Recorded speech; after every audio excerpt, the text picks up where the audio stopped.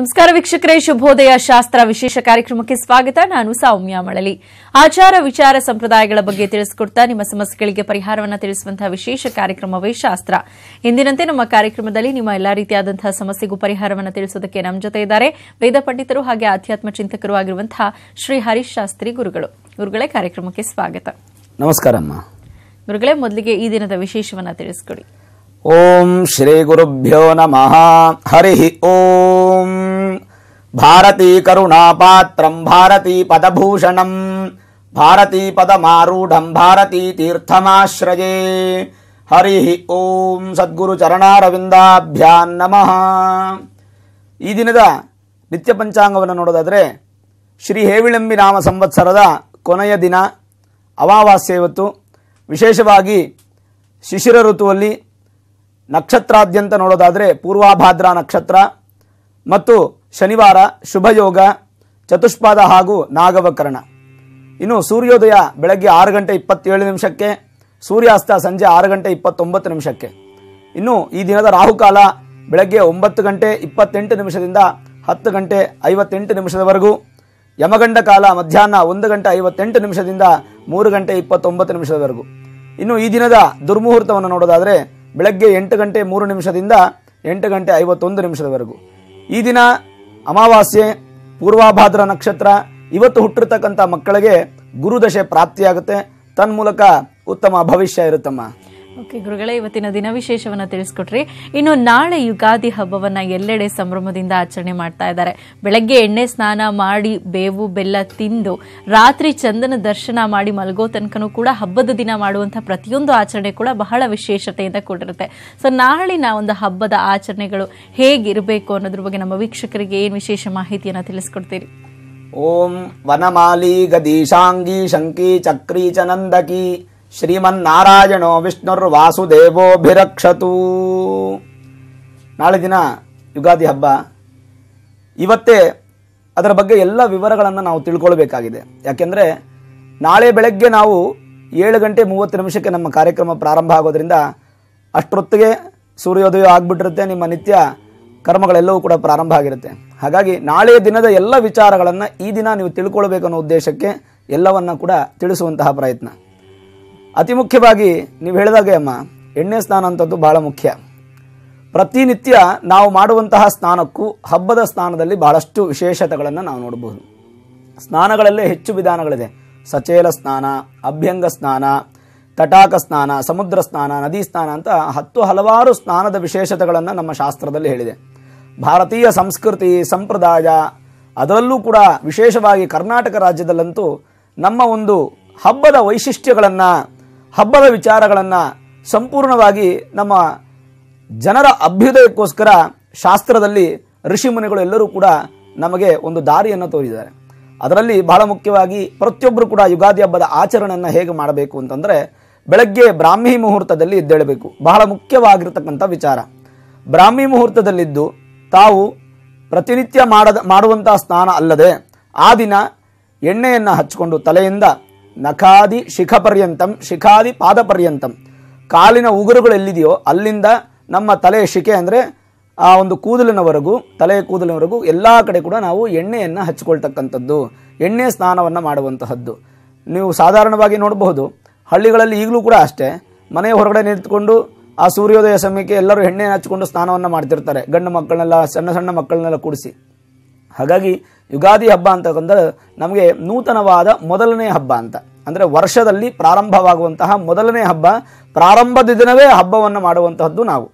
ಈ ಯುಗಾದಿ ಹಬ್ಬದಂದು ಬೆಳಗ್ಗೆ ಬ್ರಾಹ್ಮಿ ಮುಹೂರ್ತದಲ್ಲಿ ಎದ್ವಿ, ಎಣ್ಣೆಯ ಸ್ನಾನವನ್ನು ಮಾಡಿ ವಿಶೇಷವಾಗಿ ಆ ದಿನ ಪಂಚಾಂಗ ಶ್ರವಣ ಅನ್ನುವಂಥದ್ದು ಬಹಳ ಮುಖ್ಯವಾದಂಥ ವಿಚಾರ. ಆಮೇಲೆ ನೂತನ ವಸ್ತ್ರವನ್ನು ಧರಿಸಲೇಬೇಕು. ಯಾಕಂದರೆ ನಮಗೆ ಹೊಸ ವರ್ಷ, ನಾವು ಡಿಸೆಂಬರ್ 31ನೇ ತಾರೀಕು ಮುಗಿದ ನಂತರ ನಮಗೆ ಜನವರಿ 1ನೇ ತಾರೀಕು ಹೇಗೆ ನಾವು ಎಲ್ಲ ವಿಶ್ವದಾದ್ಯಂತ ವರ್ಷದ ಆಚರಣೆ, ಶುಭ ವರ್ಷ, ನೂತನ ವರ್ಷದ ಆಚರಣೆ ಅಂತ ಮಾಡ್ತೀವೋ, ಆದರೆ ನಮ್ಮ ಶಾಸ್ತ್ರ ಪದ್ಧತವಾಗಿ ಪಂಚಾಂಗದ ರೀತಿಯಾಗಿ ನೋಡೋದಾದರೆ ನಮಗೆ ಚಾಂದ್ರಮಾನ ಯುಗಾದಿ ಅನ್ನುವಂಥದ್ದೇ ಹೊಸ ವರ್ಷ. ಈ ಹೊಸ ವರ್ಷದಲ್ಲಿ ನಾವು ನೂತನ ವಸ್ತ್ರವನ್ನು ಕಡ್ಡಾಯವಾಗಿ ನಾವು ಧರಿಸಿಕೊಂಡು ಭಗವಂತನ ಸೇವೆಯನ್ನು, ಪ್ರಾರ್ಥನೆಯನ್ನು ಮಾಡಬೇಕು. ಯಾವ ರೀತಿಯಾಗಿ ಮಾಡಬೇಕು, ಅದರ ಕ್ರಮಗಳನ್ನೆಲ್ಲ ಯಾವ ರೀತಿಯಾಗಿ ಹೇಳಿದೆ ಅನ್ನೋದು ನಾವು ತಿಳ್ಕೊಳ್ತಕ್ಕಂಥದ್ದು ಬಹಳ ಮುಖ್ಯ. ವಿಶೇಷವಾಗಿ ಹೇಳೋದಾದರೆ ನಮ್ಮಲ್ಲೇ ಹಲವಾರು ಪದ್ಧತಿಗಳನ್ನು ನಾವು ಹೇಳಿದ್ದೀವಿ. ಮೊದಲಿಗೆ ಹೇಳೋದಾದರೆ ನಮ್ಮ ಚಾಂದ್ರಮಾನ ಯುಗಾದಿ ಕರ್ನಾಟಕದಲ್ಲಿ, ಆಂಧ್ರದಲ್ಲಿ ಕೆಲವಷ್ಟು ಭಾಗಗಳಲ್ಲಿ ಮಾತ್ರ ಆಚರಣೆ ಇದೆ. ಇನ್ನು ಮೇಷ ಸಂಕ್ರಮಣ, ಸೌರಮಾನ ಯುಗಾದಿ ಅನ್ನುವಂಥದ್ದು ನಮಗೆ ಕೇರಳ, ತಮಿಳುನಾಡು ಇತ್ಯಾದಿ ಜಾಗಗಳಲ್ಲಿ ನಾವು ಮೇಷ ಸಂಕ್ರಮಣವನ್ನು ನೋಡಬಹುದು. ಹಾಗೆ ಇನ್ನು ಪಂಜಾಬಿ ಕಡೆ ಹೋದರೆ ನಮಗೆ ಅದರದ್ದೇ ಆದಂಥ ಒಂದು ಕ್ರಮ ಇದೆ. ಇನ್ನು ವಿಕ್ರಮ ಸಂವತ್ಸರ, ವೈಶಾಖಿ ಮಾಸ ಸಂವತ್ಸರ, ಹೀಗೆ 10 ದೀಪಾವಳಿಯಿಂದ ಪ್ರಾರಂಭ ಆಗುವಂಥದ್ದಿದೆ ಅವರಿಗೆ, ವೈಶಾಖದಿಂದ ಮೊದಲನೇ ವರ್ಷ ಪ್ರಾರಂಭ ಆಗುವಂಥದ್ದಿದೆ.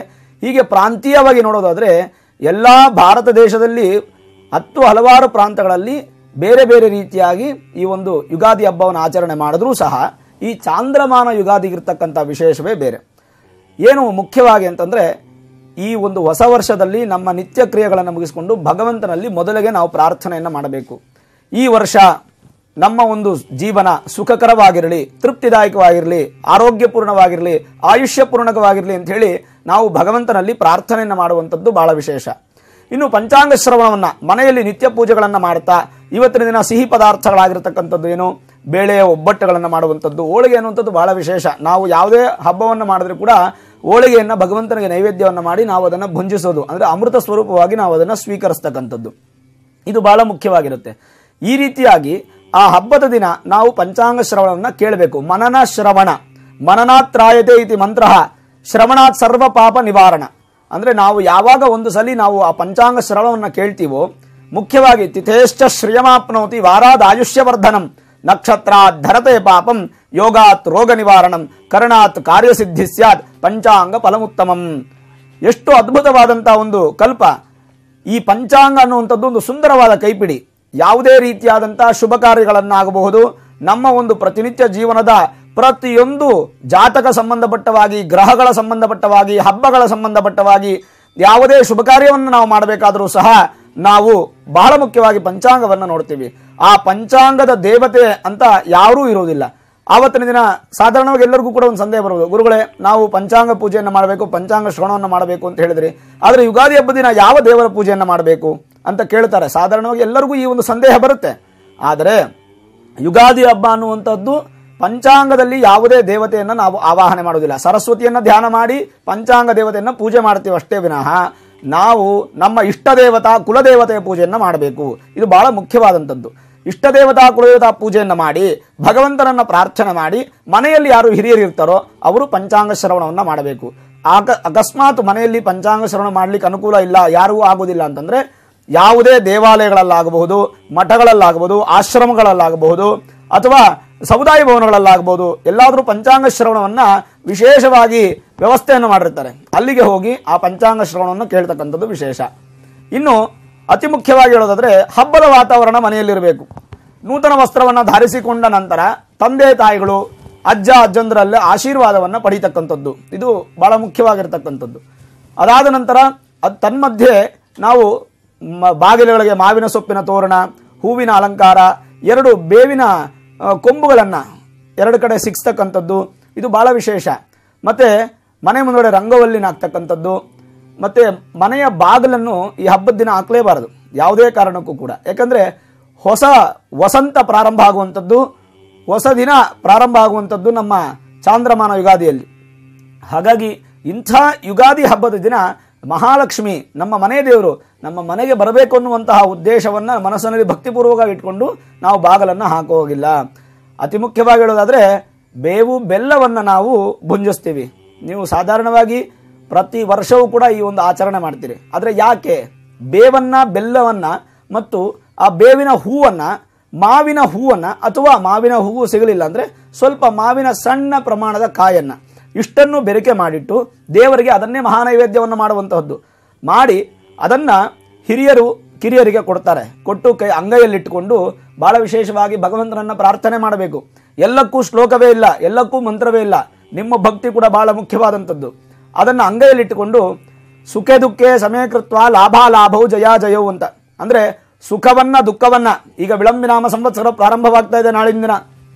ನಾಳೆ ವಿಳಂಬನಾಮ ಸಂವತ್ಸರ ಪ್ರಾರಂಭ ಆದರೆ 1 ವರ್ಷದವರೆಗೂ ನನ್ನ ಜೀವನದಲ್ಲಿ ವಿದ್ಯಾರ್ಥಿಗಳಾಗ್ಬೋದು, ಯೌವನದಲ್ಲಿರ್ತಕ್ಕಂಥವರಾಗ್ಬೋದು, ಅಥವಾ ಉದ್ಯೋಗವನ್ನು ಮಾಡುವಂಥವರಾಗ್ಬೋದು, ಅಥವಾ ವಿವಾಹವಾದ ನಂತರ ತಮ್ಮ ಜೀವನವನ್ನು ನಡೆಸ್ತಕ್ಕಂಥವರಾಗಬಹುದು. ಯಾರೇ ಯಾವುದೇ ವಯಸ್ಸು ಪ್ರಮಾಣವಿಲ್ಲದೆ ಪ್ರತಿಯೊಬ್ಬರು ಕೂಡ ತಮ್ಮ ತಮ್ಮ ಪ್ರಾರ್ಥನೆಗಳನ್ನ ಮುಂದಿನ ಜೀವನಕ್ಕೆ ಬೇಕಾಗಿರತಕ್ಕಂಥ ಪ್ರಾರ್ಥನೆಗಳನ್ನ ಮಾಡುವಂತಹದ್ದು. ಬಹಳ ಮುಖ್ಯವಾಗಿ ಅಂಗೈಯಲ್ಲಿ ಅವೆಲ್ಲವನ್ನ ಇಟ್ಟುಕೊಂಡು ಶತಾಜುರ್ ವಜ್ರದೇಹಾಯ ಸರ್ವ ಸಂಪತ್ಕರಾಯ ಚ ಸರ್ವಾರಿಷ್ಟ ವಿನಾಶಾಯ ನಿಂಬ ಕಂದಳ ಭಕ್ಷಣಂ ಅನ್ನುವಂತಹ ಮಂತ್ರವನ್ನು ಹೇಳಿ ಈ ವರ್ಷ ಸುಖ ದುಃಖೇ ಸಮಯಕೃತ್ವ, ಸುಖ ಬರಲಿ ದುಃಖ ಬರಲಿ ಸಮಯಕೃತ್ವ, ಲಾಭಾಲಾಭವು ಜಯಾಜಯವು.